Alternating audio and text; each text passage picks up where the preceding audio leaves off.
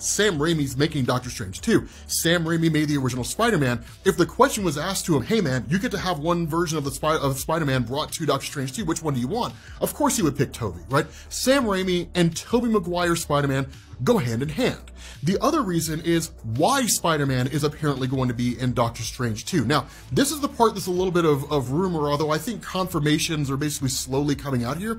The idea is that somewhere along the line of the film, he's gonna fight the Scarlet Witch. Now, here's the funny thing about this, right? I know a lot of you guys are just like, oh man, this would be so cool, but like he would get crushed. Would he though? Here's the important thing to understand about Tobey Maguire's Spider-Man. One, he's the most experienced out of all the Spider-Men. Right, out of Tom Holland and Andrew Garfield, Tobey has been Spider-Man the longest, right? He's like your granddad's Spider-Man. But with Tobey Maguire being more experienced, the most important thing to take away from that is not how he approaches situations. It's not how he approaches conflicts and fights.